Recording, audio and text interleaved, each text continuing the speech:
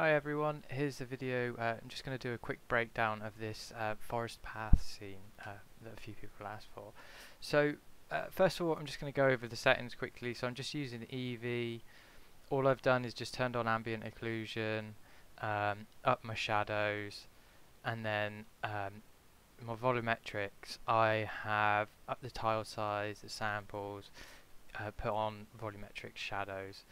And the key thing here is I've set the start point at 20 meters. So what this is 20 meters away from the camera basically. So if I just change this to 1, you'll just see it brings the volumetrics in to 1 meter away from the camera, and everything looks a lot more fuzzy or washed out basically.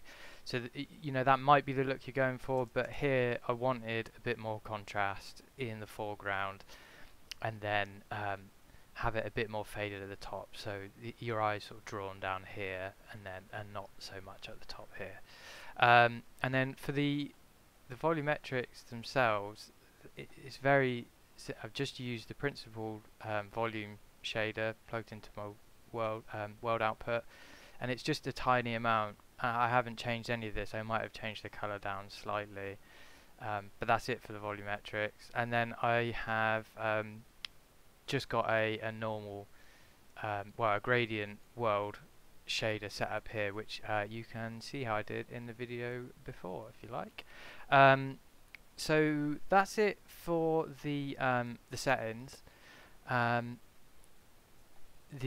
scene itself, if I just go into solid mode and just sort of go through the individual parts, the lighting is just one sun lamp, that's it.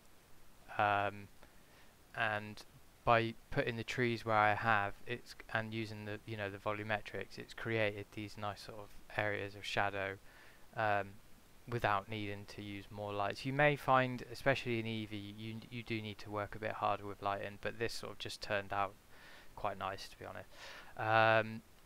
And then the next part, so I've got the characters here. These are I modelled a while ago. They're really quite basic. There's not a lot of geometry going on with them, and I've put a basic rig on them.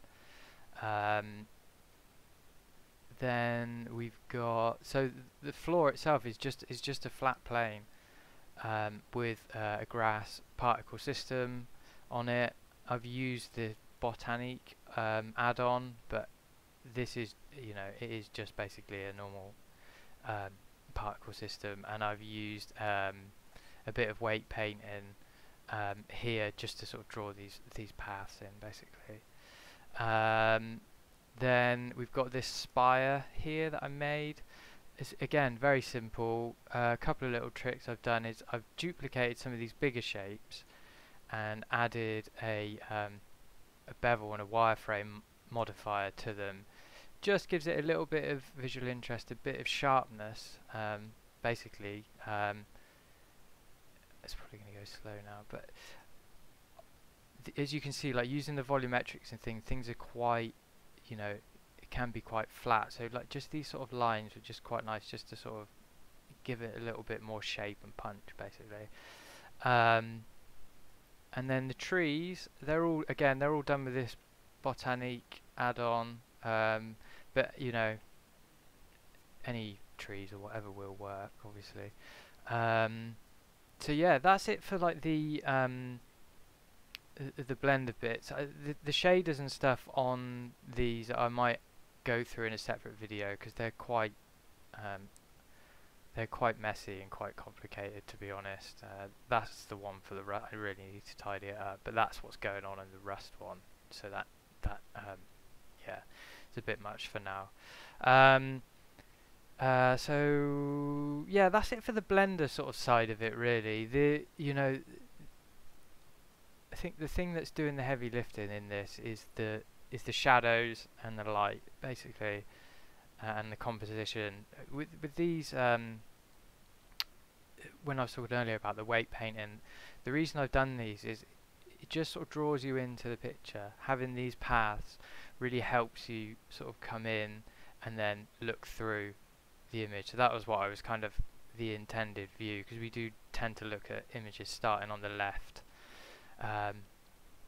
and again using the light and the shadow, so having these highlights here and it being sort of in the bottom third, on sort of around this point, our eyes are sort of drawn to these areas on an image. So having some highlight here and then some contrast here and again a bit more highlight up here kind of can draw. That was my intention anyway, to draw you up here.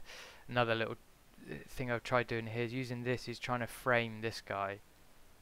So trying to frame his silhouette a little bit again just draws your attention to it. You kind of like want to try and stop people looking away from your image. So having things framing things, having these sort of areas of contrast and stuff can really help with that.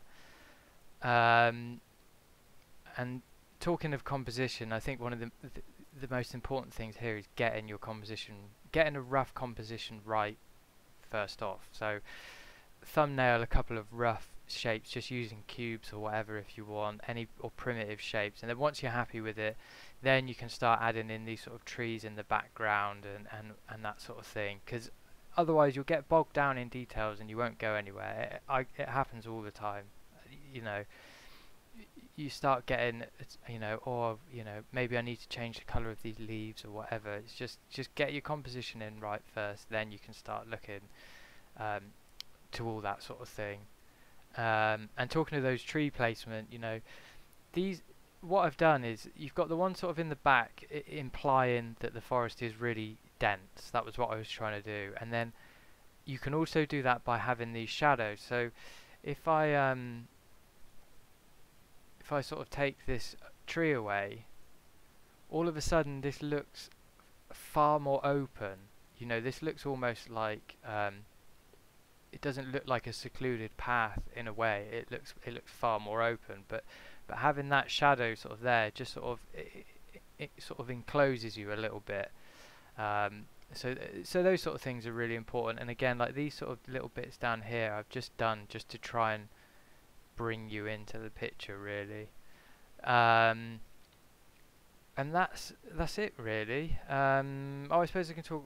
I didn't do much in the compositor. I might do a video separately about this, but I've been playing with these glare nodes rather than using it's not going to do anything because I haven't rendered anything today.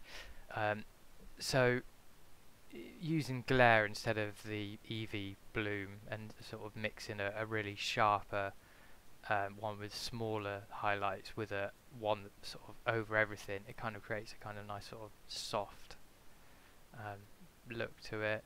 Just done a bit of contrast, and a bit of exposure back here. This is just to try and make the dark areas darker and the light areas lighter basically, and then barely touched the color correction, barely. I think I